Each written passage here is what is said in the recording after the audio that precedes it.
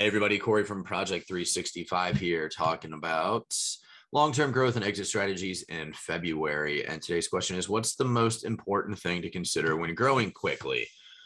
Um, I'm going to say processes. The processes in your business are extremely important regardless if you're growing or not.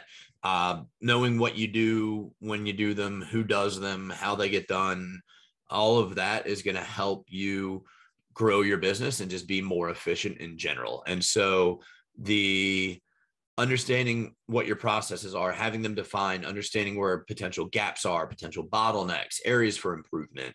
Um, all of those things will help you identify the problems that you're going to have once you start growing quickly. You're going to know that you're going to need to hire more people to fill into certain spots because it's already a bottleneck now. It's only going to be more of a bottleneck, or you can't be involved in everything along the way. So you'll have to hire somebody to oversee certain parts of the operations. So processes, in my opinion, the most important thing for just business in general. But if you're going to grow quickly, make sure you got your processes in place.